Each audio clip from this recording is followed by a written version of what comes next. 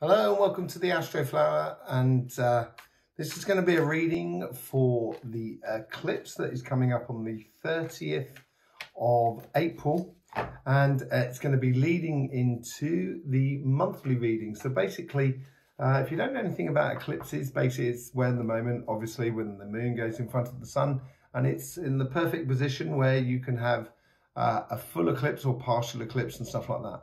And what we got coming up on the 30th of April during Taurus season is a partial eclipse, and it's going to be in the Antarctic region and in South America. So going up and touching basically the root chakra. So it appears to be sort of like, playing on anything that's connected to your roots.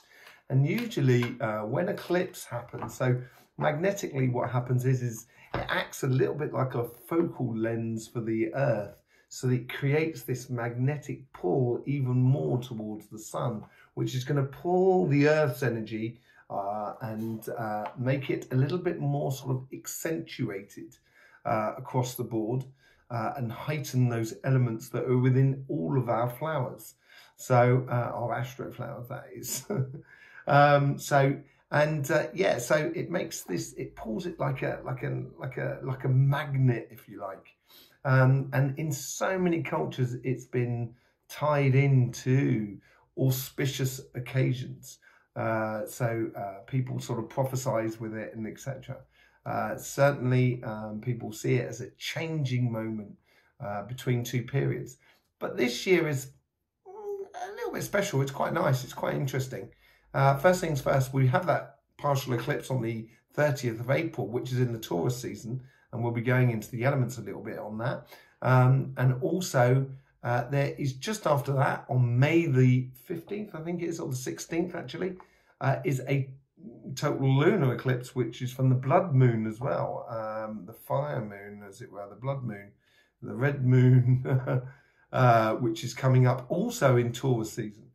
Then we have another eclipse, and this time it's total eclipse, and it's up in the region of Russia. You're going to be able to see it also if you're in Eastern Europe and Northern Eastern Europe, and also in the UK you should be able to see part of it. Please go and check out on the internet exactly just sort of where you are. I don't have the maps at hand, but yeah, it roughly goes into there. But that's funny enough because that's on the 25th of October, so that's in Scorpio season.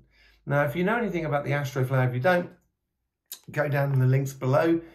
You can discover a lot about the Astroflower, about the petals, about the elements, and about the qualities, and how it all sort of works together as a tool to help you sort of develop your life. It's a personal development tool, basically, and that could be within your business, and that could be within emotions and relationships and work you need to do in our lives. We've all got a bit of work to do at some point. So so the next total eclipse is on the 25th of October. So that's in Scorpio season. So let's just have a look at those two flowers there. Now they're opposite one another within the the astrology sort of ring, as it were.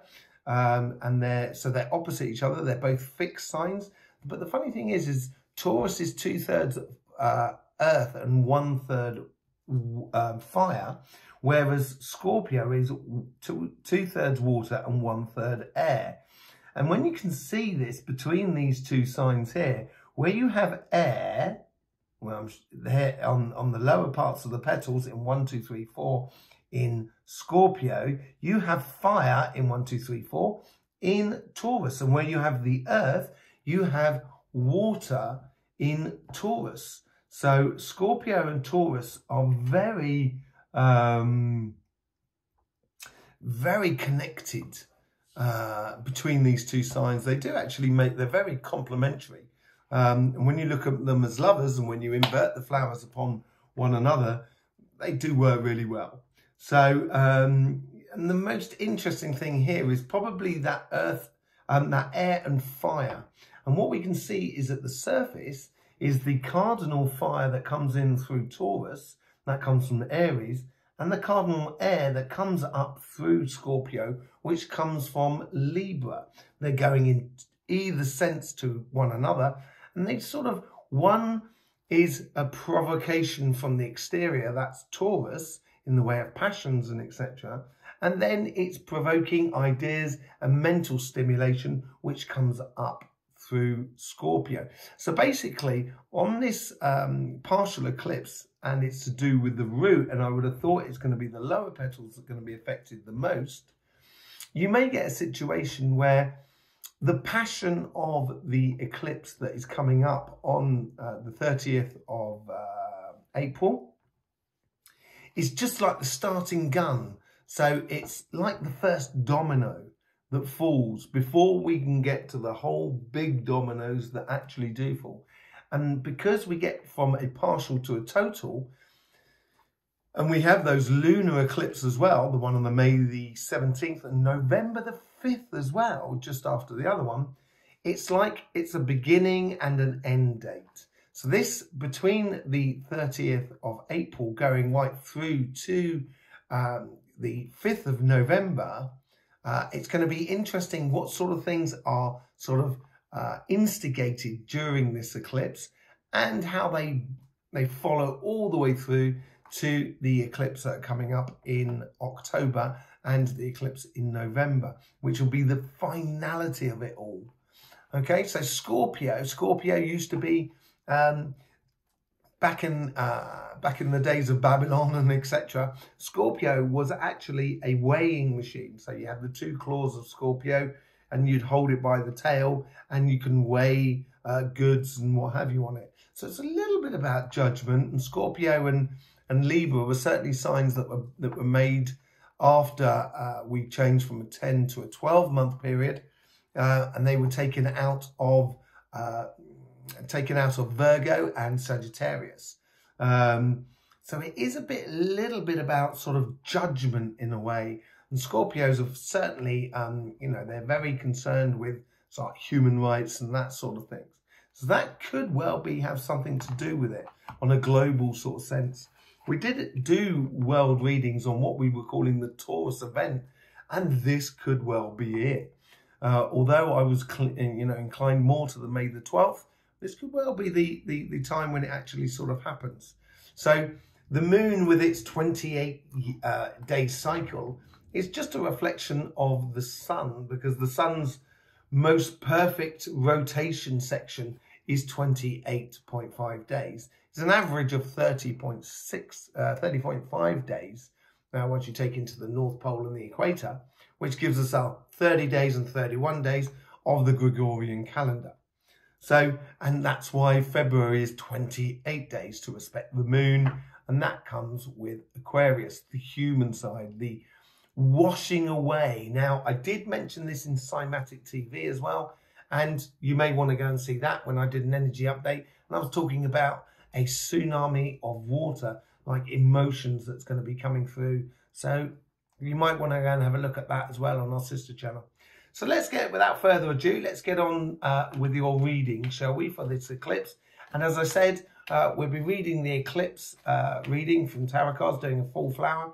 And then there's a separate video coming out where you will be getting the monthly readings. So, because obviously it starts off with eclipse May. It sort of finishes April on the eclipse, and it's starting off May from that eclipse. So we're going to be going from one to the other. I will be separating this into two videos, which you will be able to get the link for the second one, which is the monthly one, where we will be at the end pulling 6 cards to just see what that 6-month period is between those two eclipses. So if you're ready, strap in. This is going to be a bit of a journey. And don't forget, this may not resonate for everybody. This is obviously a general reading, so please take it as it resonates with you. Certainly with the eclipse one, it's not personal. It's more of a guidance more than anything else. Okay. So without further ado, Taurus, let's get into your reading. Well, those two definitely want to come out there. This is obviously the effects of the solar eclipse on you guys, and how it affects you, how this instigator affects you. And it's going to be affecting you over the next sort of 6 months till we get the finality of the second solar eclipse, which I spoke to in the in the previous bit, in the entrance of this video. So let's just have a look here, go through this. Everyone seems to be getting the 8 of Swords somewhere along the line, and it's coming back within you. What is all these swords? In fact, I'll tell you what, it's a lot of the swords is coming out in all of the readings that I've done so far.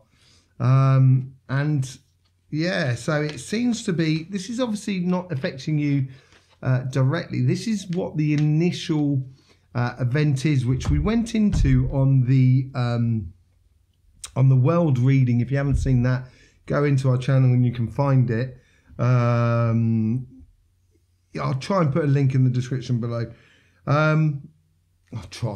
will put a link in the description below. So this is the spiritual, this is the material side of life.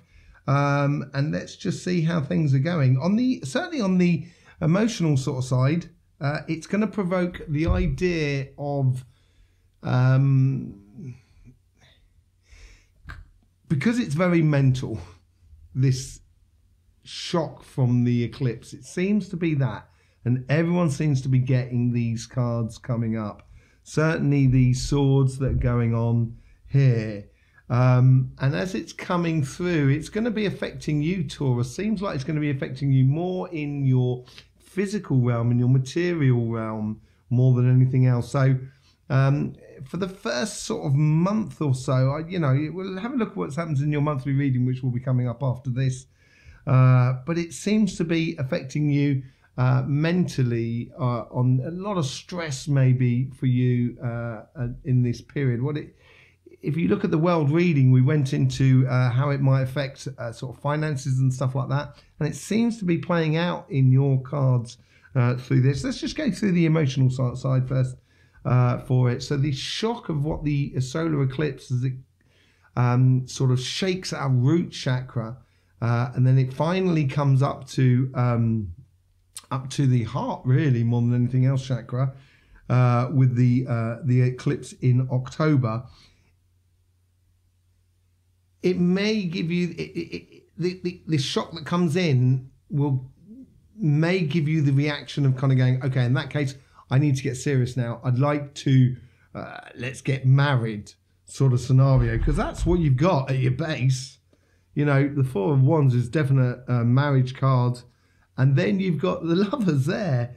So it may be a case of, it may make you it may provoke that idea of kind of going, I want to be with that person. I want to consecrate that marriage or consecrate this relationship. And it could be in a way of, moving in together. It could be, but it may provoke that sort of, that eclipse may be provoking that sort of sensation within you.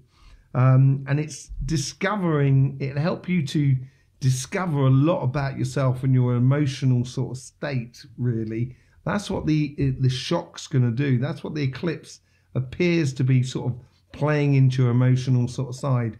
And as it gives you that shock emotionally, you may turn around to yourself and you're kind of going, in that case, I really want to just, I want to get with that person I love.